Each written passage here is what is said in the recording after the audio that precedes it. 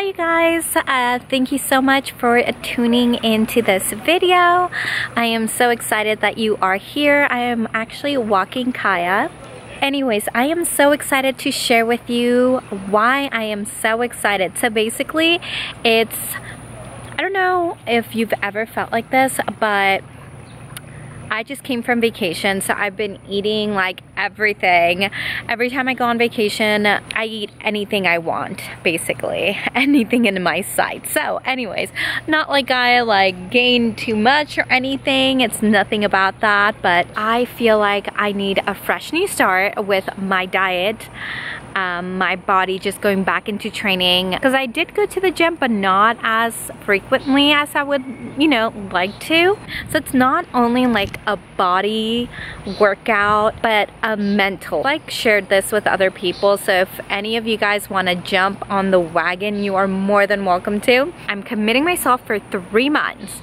No drinking, workout every other day, and the other days that you don't work out, I'll be reading and journaling. I'll be reading the Bible. The reason why I wanted to add in the Bible was because, yeah, you can exercise your body as much as you want, but if you don't exercise your spiritual life and work at your salvation, you'll find yourself in a sticky situation, or you'll find yourself that you've distanced yourself from God. I am there right now. Like, I just feel like, you know, I haven't been reading the Bible. Can't barely see Kaya. Kaya!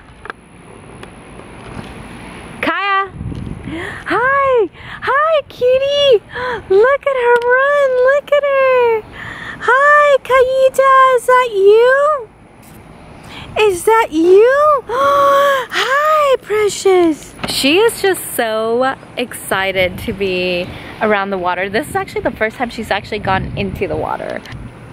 I love her. She's so happy all the time. Yeah, so I'm like there right now, where I'm obviously not giving myself a guilt trip, because, you know, God wants us to willingly worship Him and want to be in a relationship with Him. So it's not like I'm giving myself a guilt trip. I just really want to deepen my relationship with God, and I feel that God has put a desire in me to pursue Him more.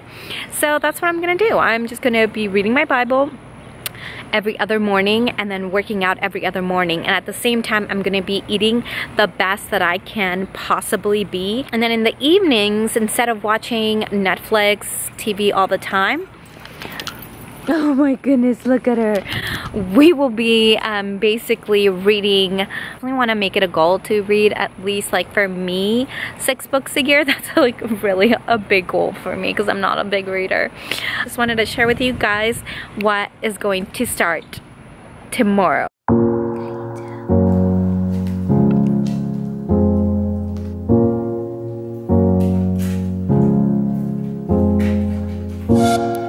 Hi, good morning everyone. It is a Wednesday, and I know for a lot of you guys, I know you might be asking, like, weren't you gonna start on Monday? Well, things happen. I couldn't sleep on Sunday, and then Tuesday I had to be at work kind of early. Today is Wednesday.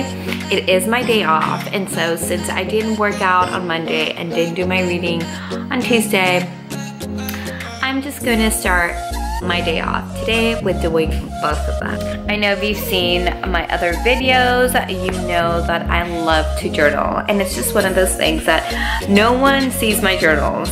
I don't think no one will ever see my journals, maybe my kids, but it's just one of those things that it's very therapeutic, and it's very relaxing, and it's a way for me to communicate my feelings to God. So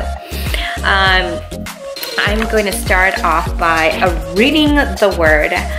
Then I just reflect on the Word, and I'll show you guys some of the stuff that I've done. You know, it's just, I like it to be colorful, pretty. Sometimes I'll draw like an outline basically of what I've read. So yeah, just, you know, a little bit of everything. And yeah, so anyway, so that is that. And then it's my journal time, where I can actually express my feelings to God of what I'm feeling, what I'm hopeful for, and all my prayer requests. So anyway, so that's what I'm gonna do this morning. And maybe at the very end I can kind of share what I got from my reading today. All right, so let's get started.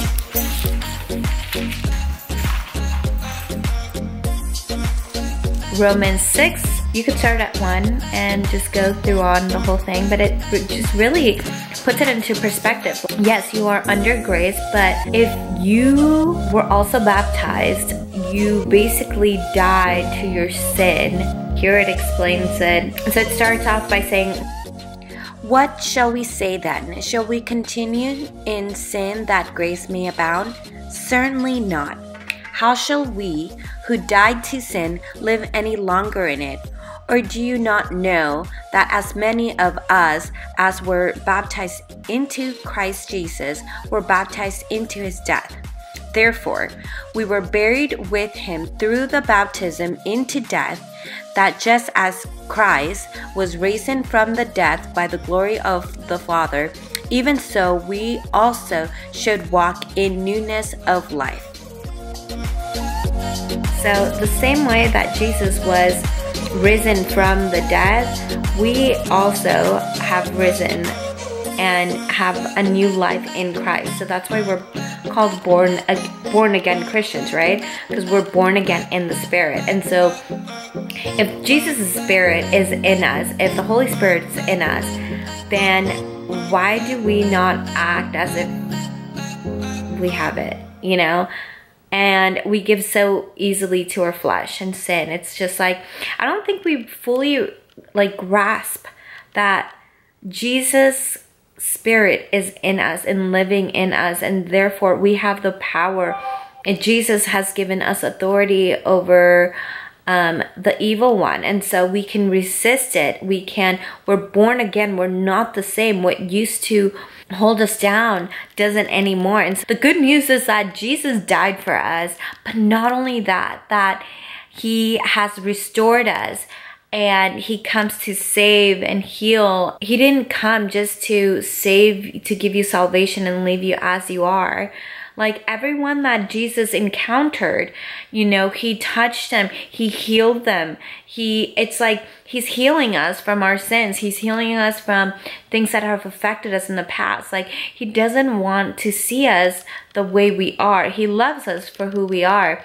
He loves us no matter what, but he loves us too much to leave us exactly how we are. So therefore, his Holy Spirit is the one that does do the transformation. Which is kind of like a nice ease, you know, knowing that you don't have to do anything, that you just have to let it go and give it to God and let him transform you. Let him transform your mind and heart. Because no matter how much we try to physically be good, you know, if our hearts and minds are not transformed, we're easily going to go back into our patterns. So it's like really changing our minds to be more Christ-like. Anyways, so that is going to be the end of this clip.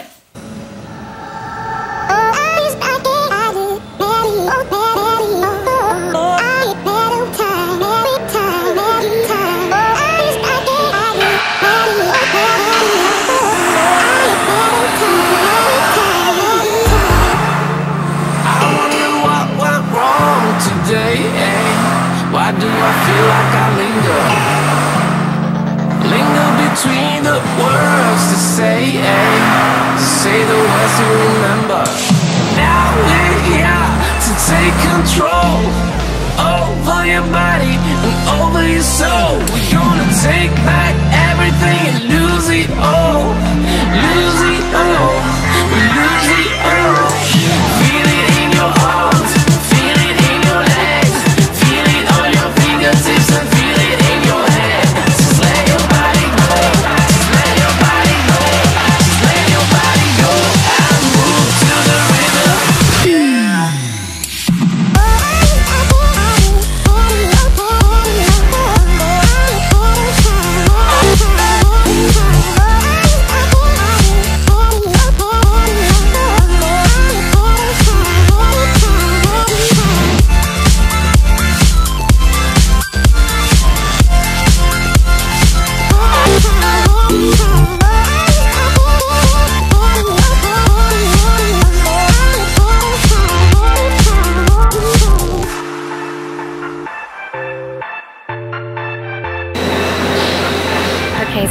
am walking home, done with my workout.